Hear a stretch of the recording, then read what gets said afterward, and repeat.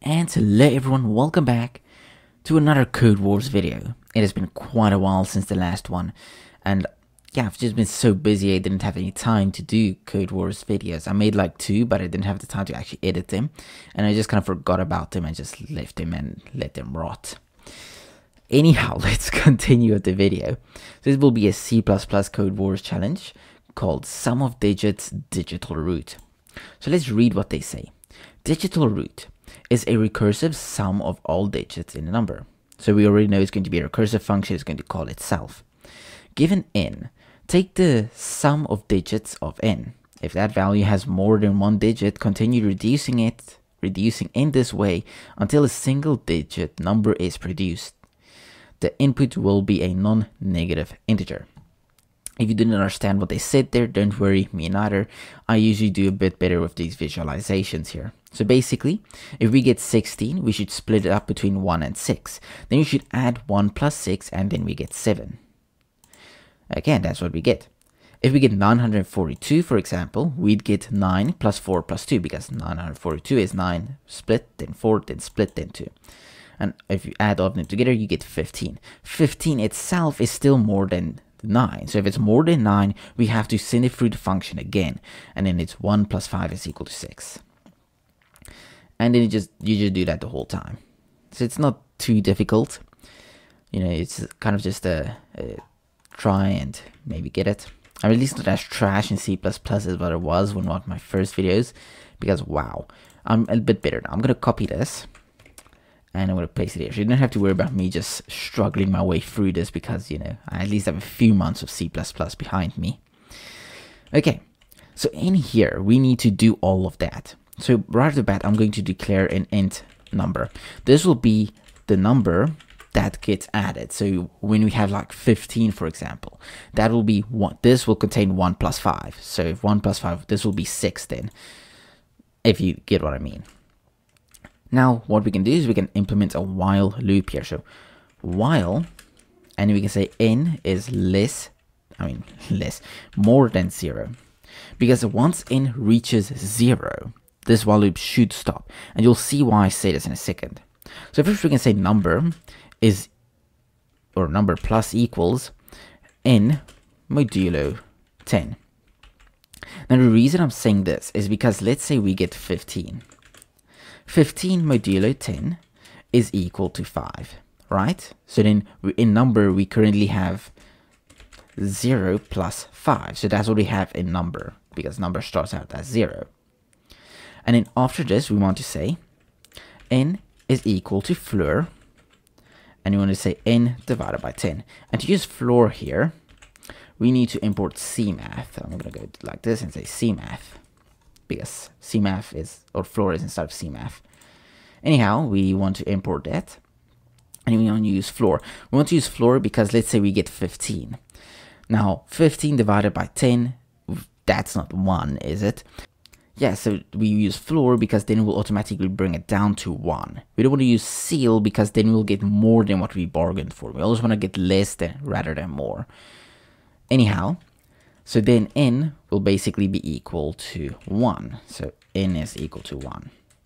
And since n is still more than 0, we are basically telling number, so number here, which is equal to 5, should then become 5 plus 1. Because n modulo 10, and that is 1 modulo 10, so if we say lua 1 modulo 10, we get 1. So yeah, then it's 5 plus 1, and we get 6. And then n, on the other hand, which is 1, so n is equal to 1, will then become 0. Because if we go here and say, I believe we can just go floor, and we say 1 divided by 10, then yeah. I might have to call math here, math.floor. There we go, we get 0. So yeah, just because if we say 1 divided by 10, we'd get this. But since we're saying .floor, it will automatically just bring it down to its lowest and make it 0. And since n is 0, it's going to break out of this while loop, and number should be returned. So we can just say return number, right?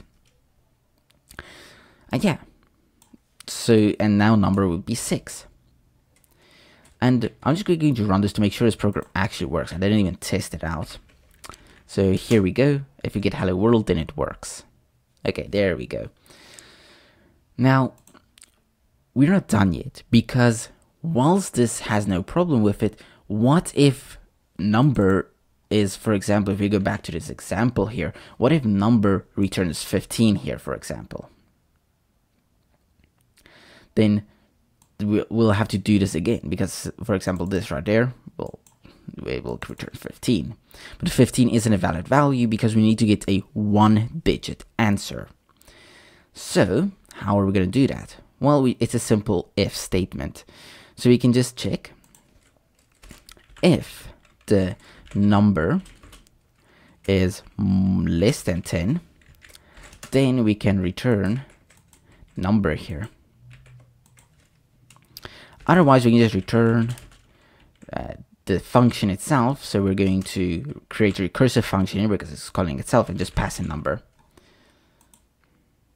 And it's just going to call itself, do it again, and let's say it does get 6. Then it's going to return 6, or it does get 5, it's going to return 5, whatnot. And yeah, this is about all you'll need. In fact, I actually wonder if we can even make this smaller and say return if number is less than 10, then number else, and let's copy this. I wonder if this will work, because I did learn something about these shorthand ones, but I'm not sure. Okay, let's see. Maybe this will work. It's basically the same as we did. It's just a shorter if statement. So if this, then this. If not, this. So this is the else statement here. Anyhow, that just makes the code a little bit cleaner. If we go here, if it doesn't work, we just Control Z. We can just say digital root, and we can pass in, what's the first one they pass in? 16. Save that, and if we run this, we should get, yeah, 7. And we do get 7. Okay, what's the next one? 942, we should get 6.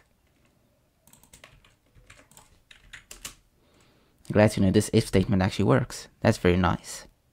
We get 6. Okay, and I'm just going to test the last one. I'm going to skip that middle one, and this one should give us 2. Save that, run this. I didn't mean to put that bracket there, but it's fine. Okay, and we get 2, so it does work. So let's actually put this in there and make sure it does. I'm going to copy that, and I'm going to go here instead of this, paste it there, and then I'm going to copy this CMath, and I'm going to put it right here, just so we have ability to use this floor here. And I don't know if there's a way to style this in a nice way. Nah, I don't want to do that. No, I think I'm gonna have to style it on my own. So let's tab this up, and just tab this as well. Okay, and we're going to run this and see if it works. So we're gonna attempt, and there we go, we passed it all. So I'm assuming this is perfectly fine. Let's see what other people did. Let's feel dumb. Ah, I ranked up. That's very nice. I like that, and I'm very satisfied with this kata. Okay, so let's, wow, one line. Negative z modulo 9 plus 1. Holy moly. What? I can't even comprehend what that does. Okay, that's fine. Then we get int n, and okay, they basically did what we did here. Okay, not bad. Ooh, this one is nice. N minus 1 modulo 9 plus 1. That's pretty cool. Okay, now I feel ultimately stupid, because look at how smart all of these people are. And yeah, thank you all for watching. I hope you all enjoyed and could follow along, and I'll see you all again in the next Code Wars challenge.